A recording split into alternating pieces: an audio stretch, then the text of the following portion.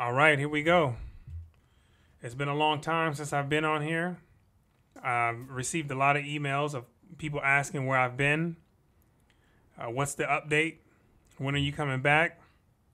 As you see the title, I'm going to go ahead and explain what has happened and what has led to this being my last video for Aquaponics. So, like many of you know, I've been gone for a good amount of time, a few years now. I've been off the scene, and really what has happened during that time is I really took that period to get fully immersed in the zone of aquaponics and really perfect my craft. You know, when I first started aquaponics, it's been over a decade now. When I first saw the first video on aquaponics, it was like a mind-blowing experience. I couldn't believe exactly what it was that I was seeing. It was something that was like amazing, and it was like I found exactly what it was I was looking for, because at that time I was looking for something that I really loved and really wanted to do and enjoy get into, and that's something I can do for a long period of my life and maybe the rest of my life, because if I'm going to work and do something for, you know, a certain amount of time per day, I want it to be something that I was interested and loved doing. So when I saw aquaponics, I got that feeling like as I hit the bullseye and everything just lined up. It was like, that is exactly what I wanted to do. I had no experience with aquaponics, growing anything. None of my family had grown anything. I didn't have any friends that had grown anything prior. So I really didn't know anything about growing. I was unfamiliar with the process, but at that time I really didn't care, because it just looked so intriguing that whatever it required for me to do, I was just going to figure it out. That's exactly what my mindset was. And it looked like it was something easy. It looked like it's something I can just figure it out. So what I did was I got a lot of the equipment, tools, things that I had never used before, and then I assembled an aquaponics system, me and one of my friends. And we put it together, and then over the time started to try to grow things, and then I quickly realized, like, this thing is a bit harder than what I thought it was. There's a lot more to this aquaponics thing than just putting it together and just throwing fish in there and feeding them. There was a lot more intricacies and a lot more nuances that I needed to find out, and that was okay. So I struggled a lot for the first few years, and I really was just like trying to figure out exactly how this thing worked and how I can get it to be as simple as I thought it would be when I first saw it, right? So I spent many years just trying to figure out how it worked and then trying to get it to grow stuff on a consistent basis. And that was a big challenge for me in the beginning. And just like anything else going into, where you don't have any experience, you're going to meet a lot of challenges, which I met. And what I had to figure out is that, I'm going to have to overcome these things and figure out exactly what I need to do and what I need to understand in order to make this system work and to make these plants grow, because this is exactly what I want to do, is what I'm thinking. So over the years after that, like as I continued thinking about, how aquaponics worked, continued building my experience up with it, and eventually started growing things and having some success at things, what I did was I figured that, I had gained enough confidence, and I figured that I can teach other people how to do this so they can pretty much prevent themselves from, being a biscuit-headed grower, as some of you guys know that slogan. And, you can skip a lot of the steps that I had to learn on the way and then save yourself some time. So what did I end up doing? I ended up starting the School of Aquaponics, which over the years, it helped like somewhere around 14,000 people get growing with aquaponics, which is something I'm proud of. I'm really thankful and appreciative to those people who supported and who came out and just showed their support. So I appreciate that, and that's something that I'm always grateful for those people that did join. So as the school got rolling, everything is taking off, it's flowing, things are working out, students are coming in, and I'm doing videos on YouTube. The YouTube channel's growing, it's doing very well. I began still working on my craft, still thinking of ways on how I can build this ideal system that I know can be built, but I just don't know exactly what it is that needs to happen for it to be built. I have in my mind, like, there's a particular way that this aquaponics system is supposed to work to where it's super easy, right? And I never gave up on that idea. And so what happened was, as you compound knowledge and information over time with experience, you begin to find new ways, and different ways of doing things begin to become more practical to you, and you get to those ideas become more realistic, in the way that you're thinking about aquaponics. So as I begin to really start to get more experience with aquaponics, a lot of these ideas start flooding in. I'd be sitting up at nighttime drawing out like a lot of sketches, like over the years, drawing out a lot of sketches, figuring out how things would work, testing stuff out, until it got to a point where it was just like flooded with ideas, where it's like, I know that I can figure this out. I'm getting close to something. So as I started going out there, I started getting in the zone. And as I started getting in the zone, it really took up all of my time. Right? It took up all of my time, because when I started to get that fuel and fire of like determination, like when you're just right there, almost getting ready to figure it out, and you just can't stop. That's what happened. So it got to the point where I couldn't make any more videos, because I was zoned in on figuring out, how am I going to get this aquaponics system to work in the way I want it to work? And I know I'm right there. But come to find out, the right there was like 2 or 3 years away, right? Because I was building on it, but it seems like you're close there. You're close, and then that closeness, you keep finding other things out that you can tweak, and you just keep adjusting it. It's like, man, this keeps working.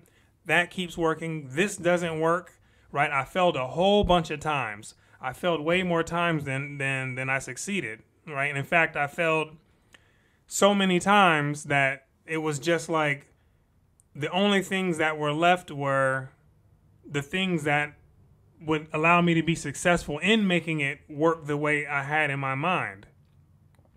So staying up all this time, going over it, putting it together, building the system, I finally got it to a point where it's like, okay, here we go, right? I can use this thing. This is what I'm talking about right here. Right, it had all the things that pretty much that I thought about as making it as easy as I could. So we started a market, me and my wife, and she helped out a tremendous amount. Right, she'd give little pointers. She didn't do aquaponics, but coming from the outside, like, she would give her pointers, and I'd have her go out there with me and find out what's easy for you to do. Someone who doesn't do aquaponics, what would be easy for them to do? That was kind of the idea. And she'd give these great pointers where it's like, wow, that's a great idea. And I would implement those things, and they would work out. A lot of the times they would work out better than the ideas that I had, right? So then what we did was we ended up opening up a market where we're growing a lot of vegetables for the community, delivering vegetables, getting into all that. Phenomenal experience, learned a ton of stuff, failed at a lot of things. And but kept our heads high and continued to persist. And then the idea was that I would take the knowledge and the experience that I had accumulated over this entire process, and then this would be something that I could bring back into the aquaponics community. Right? That was the idea. So I had learned all these things, these new things, and as I'm getting ready to start to transition and make my way back into the aquaponics community, that's when this particular voice began to tell me, like, you're not going back to aquaponics. And this was like a major shock to me, because I had been doing all this, and this is what I had been expecting. Like, I would go back and bring the information back to the community. But this particular voice, or this particular aspect of myself, the intuitive part, this is something when that voice starts to hit like that and I get that particular feeling where it's a strong conviction, I've learned over the years that I need to listen to it. And I've always listened to it, and the results of listening to it have always paid off. So, and the voice doesn't come this strong only when there's life-changing events that are getting ready to occur. So I'm thinking about it and I'm taking it in, and I'm like, okay, why would I end up doing all of this work for, the past 12 years learning aquaponics to get to this point where I'm finally at, just to get the confirmation that I'm not going to be going back doing aquaponics? This was a strange thing. It was something that was confusing, but I contemplated on it for some days, and then it finally hit me that I had been doing aquaponics for those, the past 12 years. It wasn't necessarily to have aquaponics as the end goal. What I was really doing was building up my characteristics, traits, attributes, learning my inner self, learning things about myself. Those were the things that I was really learning in order for me to take that and use that in another area that will have a bigger impact on a larger scale. And so I started to understand that. And then as I started to understand that, I began to accept the reality of what was getting ready to happen, that I wasn't getting ready to go back. And I became okay with it because, like I said, I've had to take these decisions and make these type of decisions before. And some of these large decisions like that is what led me getting out of a poverty mindset from a young kid, working my way out of these areas, listening to these aspects of myself and making moves, big moves, when you're going into the unknown. So sometimes you have to give up something that you value at a high level, start over again to receive something of a higher level.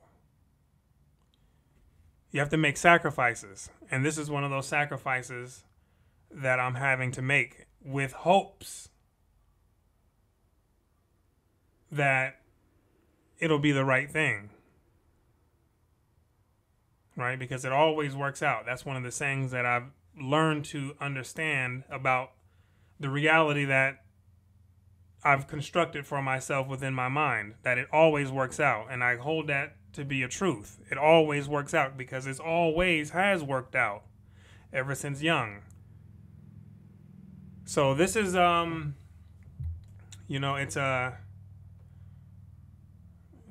one of those things. It's just one of those things where you gotta do what you gotta do, and that's exactly what I have to do. I have to do what I have to do. And so aquaponics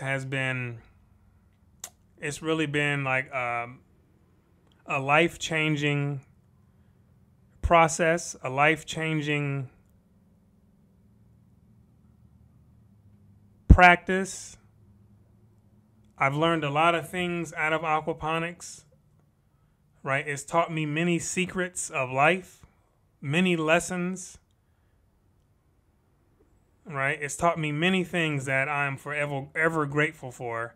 And it'll teach anybody else out there similar or the same lessons when they learn to see it for what it is and take the lessons that it'll show you. It can teach you anything from things that occur on the outer world, and it can teach you things about yourself in the inner world.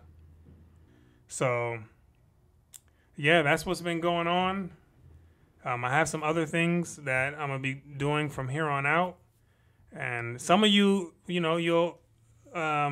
catch me on the other side, and you'll see me in a new light. And for the others, that don't see me on that other side, that's okay. But I want to thank you for just at least lending me your ear and listening to the message and hopefully you were able to get something from it. Yeah, just, you know, I'm thankful for all the people in the aquaponic community.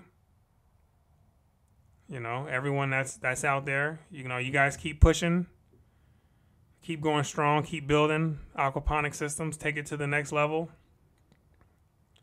And that's just where we're at right now. So I want to thank everybody, whole entire aquaponics community, and specifically aquaponics itself. So I'm grateful, and this is my last video. Woo!